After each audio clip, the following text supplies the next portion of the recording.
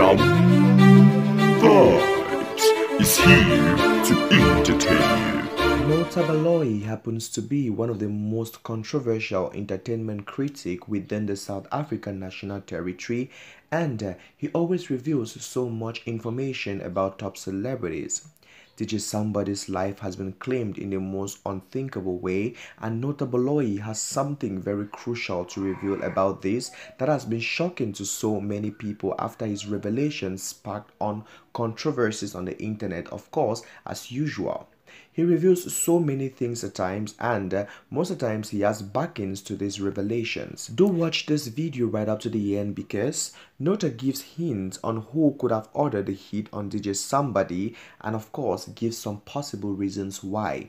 Do well to watch right up to the end. Before I give you all the entire information proper, you're welcome to my YouTube channel. Kindly subscribe to this YouTube channel, like this video, drop a comment after watching the entire video, and hit on to my post notification bell. Following DJ Somebody's early departure from this world, there have been so many speculations and the persons who have been accused of claiming his life, yet no one knows for certainty. And Nota is one of the persons that has an opinion on who could have ordered the hit on DJ Sumbody. But his opinion is even highly more considered as compared to all other opinions because this is his domain. He is highly recognized and known for such things. DJ Sumbody was shot on his way to a gig from another concert at Nose Cafe Woodman in Johannesburg on Sunday morning.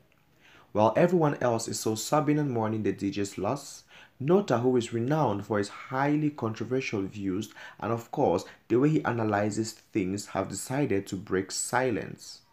Nota has claimed that the music producer and company owner was shot by his close friends and that the reason for the shooting was all because of drugs. Nota boldly urged aspiring singers never to mix music and drugs because they both don't go together. They are two independent variables and can't be mixed. Nota boldly urged aspiring singers not to mix music and drugs. In a series of tweets, he said, and I quote, "Bona tempolae, Sidi, my brother, passed on, died. This year, let's take to the streets, and there's no justice in the streets. I hope that the young and impressionable understand that music and drugs do not mix.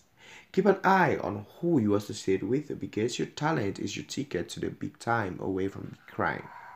He also disclosed that rapper Kulichana was previously shot by authorities and who could have actually shot DJ Sumbody.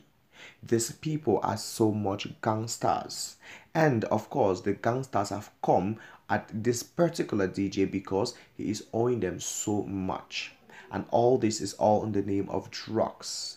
Who actually revealed this to this particular Baloyi is what I keep asking myself. How does he get so much details about such informations is what I keep asking myself. South Africa has been robbed again at another top celebrity, one of the pioneers of Amapiano music in South Africa that has actually risen South Africa into the international market in musical business, and of course they are making rounds even in the United States of America. Things are going so south already.